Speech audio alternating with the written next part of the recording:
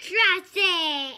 Hey everybody, Dr. O here. In this video we're going to talk about muscle organization and how that impacts its function. So the muscle organization, the type of muscle or pattern you're seeing, will affect the power, the range of motion, the speed of muscle movement in different muscles.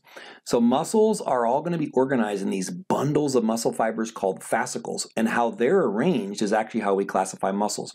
So there are 4 patterns of fascicle organization that you can see right here. We'll go through each of them: parallel, convergent, pennate, and circular.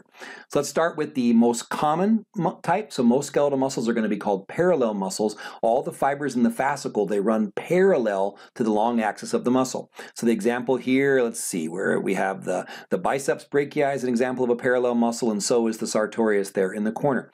So parallel muscles, they're nice because you get a lot of movement. When a parallel muscle contracts, the muscle moves about 30% of its length. It shortens about 30% of its length as it kind of thickens there in the middle. So you get a lot of movement from a parallel muscle, but as we'll see, it's not the strongest muscle type that we have. So tension in parallel muscle, how much strength, how much you can move, or how much weight you can move with a parallel muscle is going to depend on its cross-sectional area. So obviously if a muscle is bigger, it's certainly going to be more powerful. 1 square inch of cross-sectional muscle will develop about 50 pounds of tension. So if somebody's bicep is twice as big as yours, it generally can generate a lot more force and move a lot more weight. Same with all the muscle types, but especially with these parallel muscles. So that's your parallel muscles, and the key example is going to be the biceps brachii there, but also you do see the sartorius.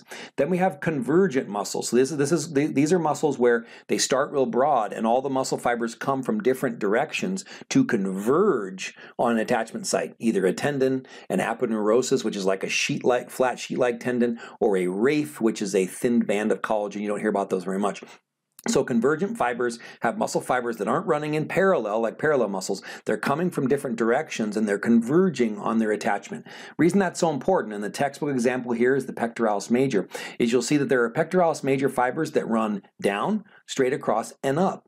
So these type of muscles, your convergent muscles, are going to allow for all sorts of different types of movements, and this is why some muscles, you have to treat them like they're more than one muscle. So the pectoralis major, talking about it as one muscle is totally fine, but like if you're a strength training athlete, or if you're a power lifter or a bodybuilder, you don't treat the pectoralis major as one muscle. You do things to strengthen the upper pec, the middle pec, and the lower pec, or upper and lower, especially the upper and lower pectoralis major. You treat them separately because the fibers run in different directions. Different movements will strengthen different parts of convergent muscles if you're trying to strengthen them. But it also allows the pectoralis major to do a whole lot more because you've got muscle fibers running in different directions. All right, so those are convergent muscles, pectoralis major being the key example there. Then we have your pennate muscles. So pennate muscles, I always kind of think of like the, I don't even know what you call it, the thing at the end of an arrow that, where the feather on the end of an arrow. So pennate muscles, they form an angle with the tendon. So these, you're not going to get near as much range of motion from a pennate muscle as you will a parallel muscle. But because of their arrangement, you can cram more muscle fibers, more myofibrils specifically, into a square inch. So they're going to develop more tension. So for parallel muscles, think more range of motion, more movement. Convergent muscles, they can allow for movements in multiple different directions because fibers are coming from different directions. But pennate muscles are going to be really powerful. They're going to be able to develop the most tension. So you'll see that pennate muscles can be further broken down into unipennate, bipennate, and multipennate. So let's see, unipennate would be the extensor digitorum there. All the muscle fibers are on one side of the tendon. That's a unipennate muscle. Bipennate muscles, the example there would be the rectus femoris on the bottom. You're going to have muscle fibers on both sides of the tendon. And then multipennate muscles, that's going to be your deltoid there. The tendons are actually going to branch within the muscle. So there's actually large tendons that are inside that deltoid that you cannot see. So that would be a multipennate muscle. So remember, the advantage of the pennate muscles would be the amount of force they can generate, the amount of tension they can generate. Then the last group is the circular muscles. See at the top there, the orbicularis oris. These are also called sphincters.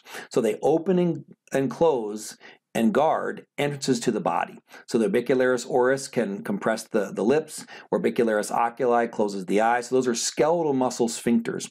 Most of our sphincters are going to be smooth muscle and involuntary, like the smooth muscles, the sphincters that allow stuff to move from the stomach into your small intestine, that kind of thing. All right, so those are the 4 different ways that we classify muscles based on fascicle organization and arrangement. I hope this helps. Have a wonderful day. Be blessed.